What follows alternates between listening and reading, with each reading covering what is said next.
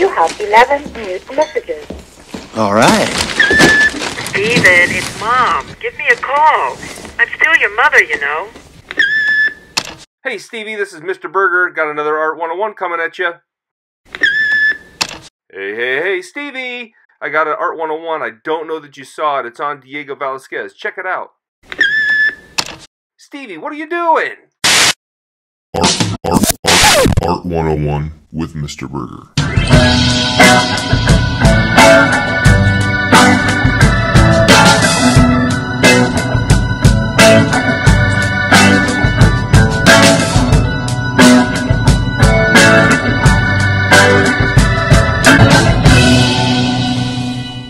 Scholars, welcome back to Art 101 with me, Mr. Burgher. I'm a professional artist, master educator, attempting to bring you the best in art historical content. If you like the video, please interact with it. Much appreciation to past, present, future subscribers and interactors.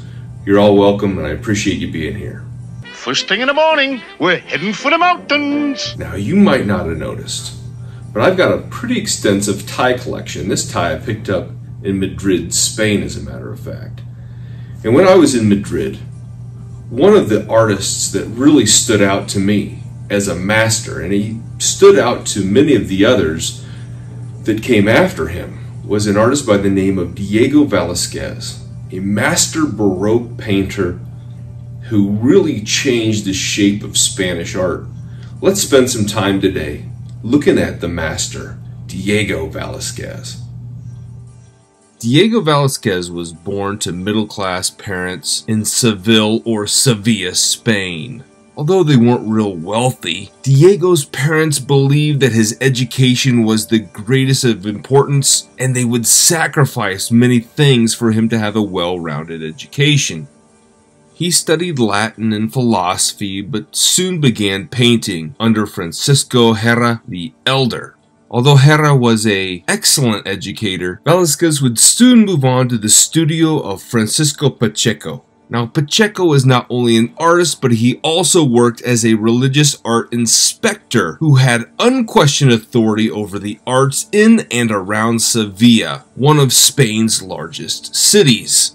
I have authority? That's right, and people must respect it. Well, that should be fine, just fine. Fine, just fine. Fine. Velázquez studied under Pacheco for a 9-month trial period, and at the age of 12, committed himself to a 5-year apprenticeship. During this time, Velázquez was supplied with a bed, food, and an exposure to art that would shape his abilities for the rest of his life. On April the 23rd, 1618, Velázquez would marry his teacher's daughter, Juana, when he was only 18 years old. Eventually, the couple would have 2 daughters, however, one would sadly pass away in early childhood, but it was at the time of their marriage that he was able to practice as a painting master in Sevilla. As Velázquez's style would develop, he would become more and more considered a Rubinist. This is one who follows in the artistic footsteps and an admirer of the painter Peter Paul Rubens, a fellow Baroque painter. Of the 130-some paintings attributed to Velázquez, 96 of those are portraits. Who really cares, man, huh? And not only was he a follower of Rubens, but the two were also very good friends, and Velázquez would seek the advice of Rubens on several occasions. Beyond that, Velázquez's art was also influenced by the paintings created by Titian and Michelangelo Caravaggio.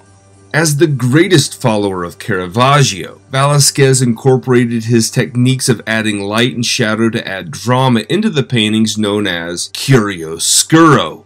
Rubens, Titian, Caravaggio, and even Velázquez are known for painting people as the primary subject in most of their artworks. They painted the rich, the poor, groups, and even themselves.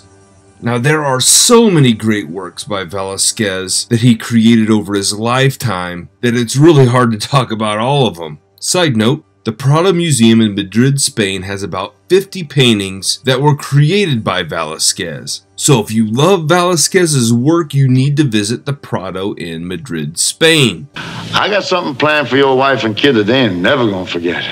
A great example of his early work was the Adoration of the Magi. It was originally created for a Jesuit novitiate of San Luis in Sevilla. The chiaroscuro and the rendering of each object is exceptional in this artwork, and the details could be so exceptionally done because perhaps this was a family portrait.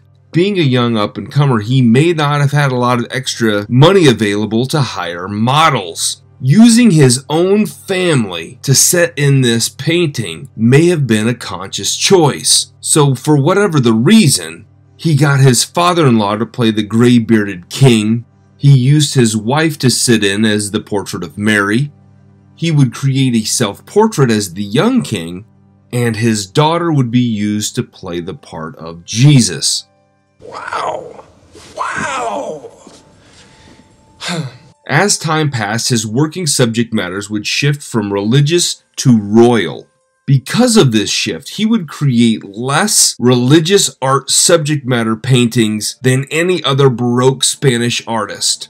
Another great example of Velázquez's work in the area of portraiture is this one of Juan de Pareja. This portrait was painted as Juan de Pareja himself sat as the model for the painting to be created, as Velázquez was preparing for a portrait done of the Pope. De Pareja was an accomplished painter himself. However, he was also a slave, literally owned by Velázquez. And although he may have learned many things from his time with Velázquez, and he was even allowed to get some training in Sevilla, he was still very much a slave, and all that entailed. The work was displayed at the Pantheon, and this work alone earned Velázquez an election into the Roman Academy. With the completed painting in hand, de Pareja was given the task of taking this painting around with him as a quasi-traveling art exhibit to show off his master's skills. In a more close to modern context, this work would gain a lot of press in 1971 when the Metropolitan Museum of Art bought the work for a record-setting $5.5 million. That might be a new record.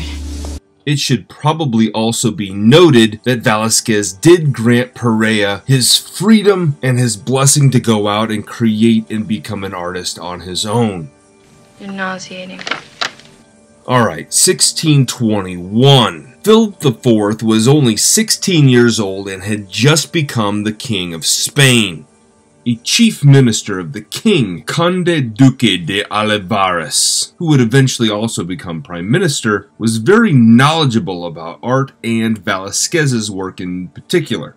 In 1622, during Velázquez's first visit to Madrid, he was invited to the residence of the king. Philip IV was very impressed with Velázquez. The following spring, Velázquez returned to paint portraits, including his first of King Philip IV of Spain, and he was officially hired as an employee of the king on October the 6th, 1623. Velázquez was recognized as a genius, moved his family to Madrid, where he was paid a salary plus a bonus for every work that he would create. Philip IV was remembered as a great leader who helped Spain advance in the areas of art, literature, and science. The relationship between the king and artist grew out of the lessons that Velázquez would have learned from the stories of Titian. When working with royalty, make the best of their features while minimizing their flaws. Also, because the king wanted to help Velázquez develop into the world's greatest artist, the king, at the encouragement of Rubens himself, would send Velázquez on several trips to Italy to improve his skills. Being the perfectionist he was excited at the opportunity to improve. Here's the deal, I'm the best there is, plain and simple. I mean, I wake up in the morning, I piss excellence. On these trips, he also brought works back for the king's royal art collection. As alluded to, Velázquez had several assistants to aid with his work, but in a bit of an ironic twist, he actually created a smaller number of works over his career, having painted only about 120. As an official of the Spanish royal court, Velázquez first travels to Rome, Italy in August of 1629. This trip would last about a year, where he stayed at the Vatican Palace until 1631.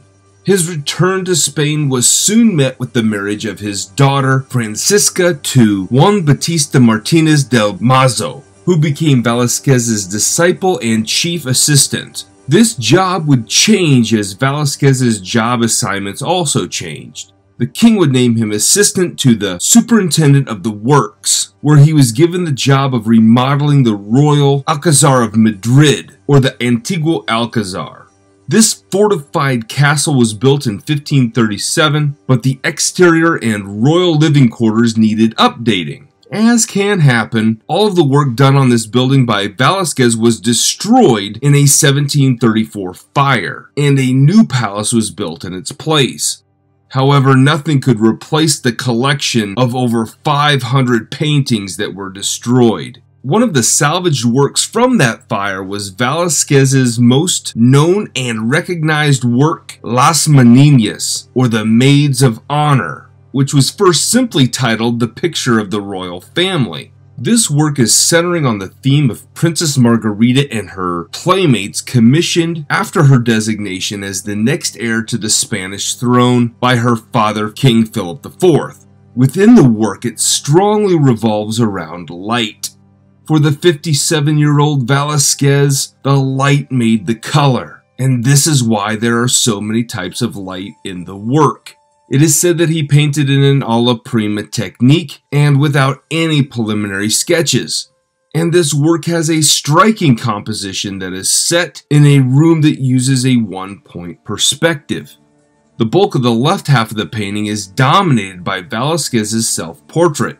Now, he's not the first artist to immortalize himself as a major character in an important piece of artwork. He was influenced by Phidias and Titian, who also did such things in their works. The artist is historically as exalted as the royal figures themselves. Velázquez has the key to the royal chamber painted on his belt and the cross of the Order of Santiago placed on his shirt to show his high position in the court.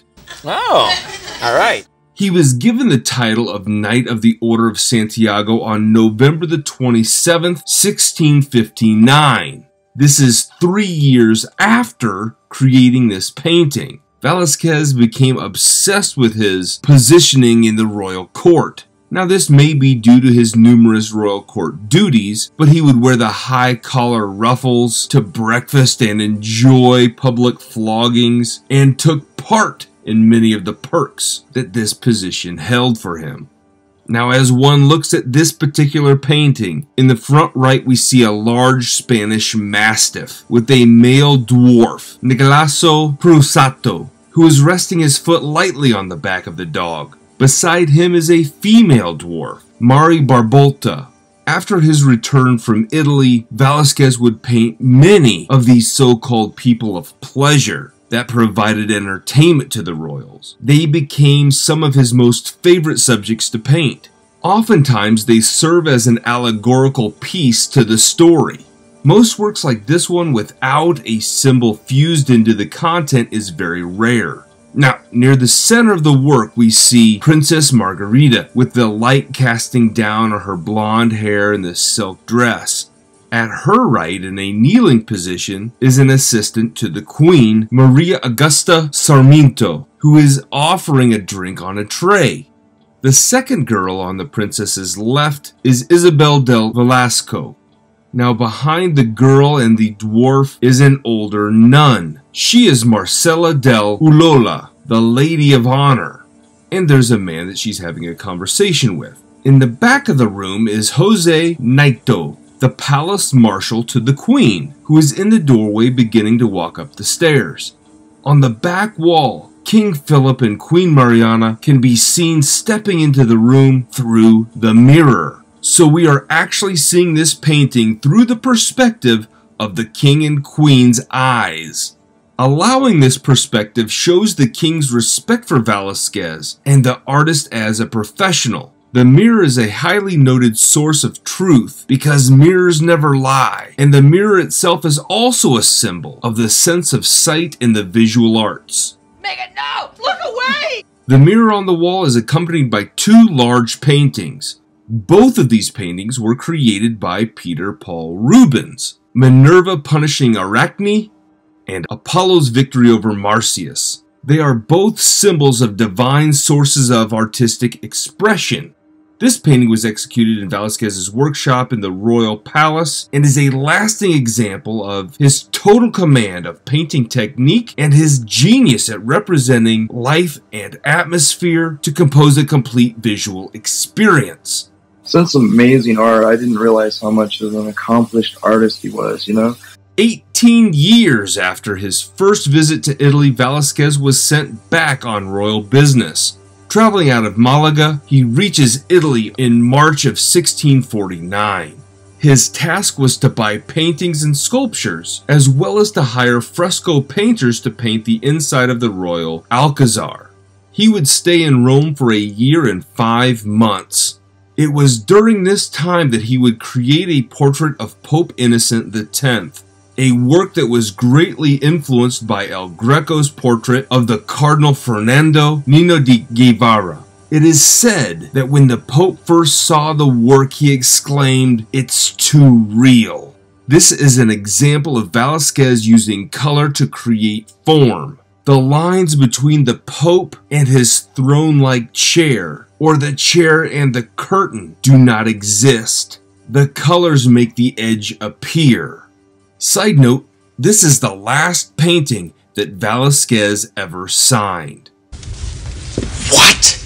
So, Velázquez returned home to Spain after a 3-month-long journey in June of 1651, even though the king asked him to come back in February of 1650, so he's a little bit late. Anyway, the King Philip IV began to see Velázquez as a calm and slow worker, but he produced results, so he would cut him a little bit of slack.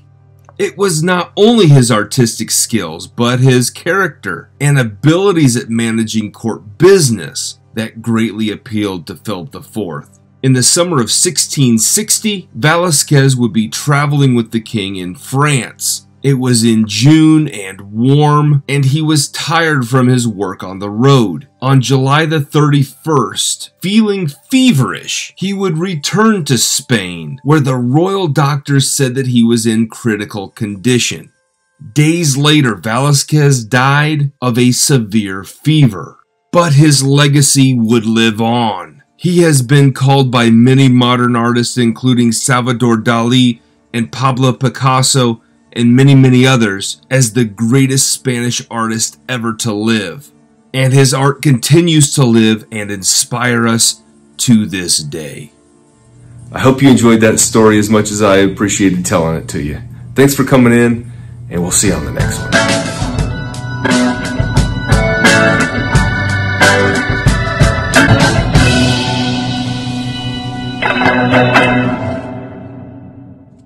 Well, Jesse, I guess we gotta find some other way to spend our evenings.